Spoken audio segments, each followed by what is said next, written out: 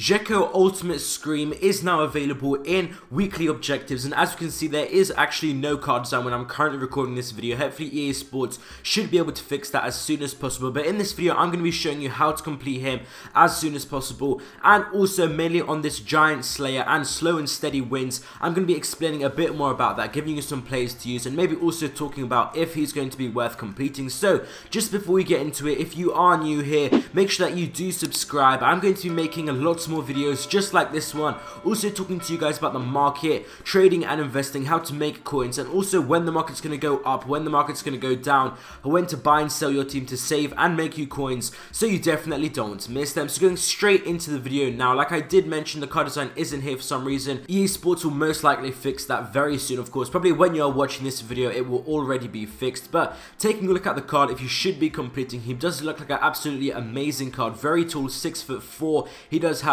a 5-star weak foot, which looks really good, should help him a lot in game. He does have medium work rate, so of course we are going to see if that's going to affect him in game. We are going to have to try him out, but he's a free card after all, so definitely go for him. He does have very nice, of course, that huge pace upgrade, has 90 finishing, does have also 94 composure and 96 ball control, so this should definitely help him. He does also have 86 heading, and of course his height should be able to help him head the ball, but heading this year isn't really the thing. But I think he should be a good player. Of course, haven't tried him out yet, but he's a free card, and the objectives do not actually look too bad to complete. Actually taking a look now, the first one is actually score 10 goals in online survival. So what you actually need to do for this, all you have to go is into online, and then it is actually all you have to go into is play, and then it's going to be friendlies, and then you do select play online, and you will click survival. I'm pretty sure it won't work as your friend. I do think it has to be against a random opponent on FIFA Ultimate Team. That's kind of like the whole point, but definitely check that out. That shouldn't be too hard to complete.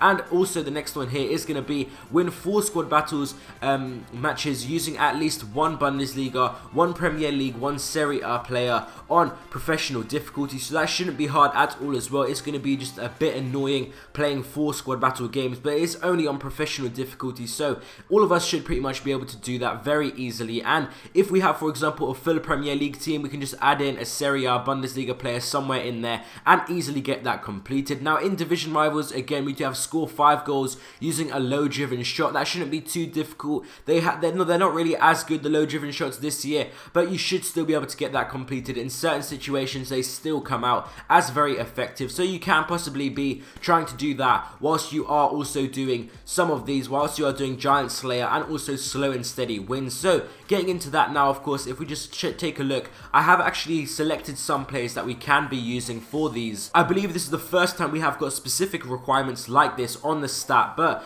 we are going to take a look. First one is Giant Slayer, so maximum 75 pace and minimum 80 physical. So I have actually found all of these players. These are the best players that you can be using. Definitely check out some of them. For example, Lukaku might be a bit too expensive, you might not want to go for him, but Hala, Zapata, Mandzukic, these are definitely very cheap to be doing. And if you guys already have any of these, maybe untradeable or anything like that, will save you, of course, just going to the transfer market and buying it. But that shouldn't really be too difficult. You should be able to get that done pretty good. I am guessing lots of you guys are just struggling finding these players, but these are the top options that you will find, of course. And now moving on, slow and steady wins. You do need a maximum 83 dribbling and minimum 70 passing, and this is actually for assists, so you do kind of want to go for some wingers, but if you are playing, of course, 2 up top, then this will help as well. And for example, you can kind of go like this: Joao Felix, there is Bale, Inaki Williams, Rodrigo, Lozano. Possibly you could go Rodrigo and Inaki Williams up front and kind of like assist with each other, because you do need quite a few assists. You need 10 assists,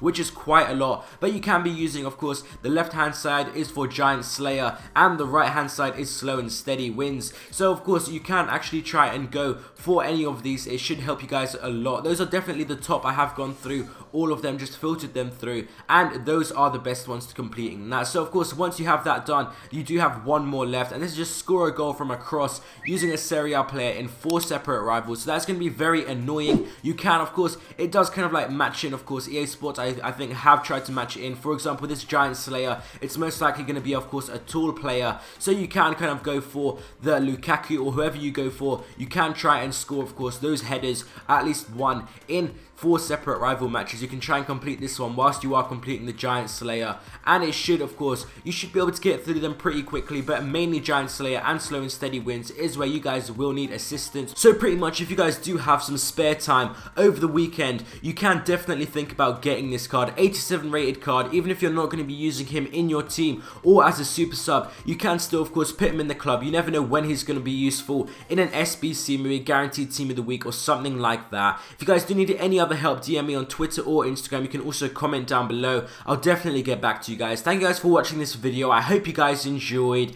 and I will see you next time.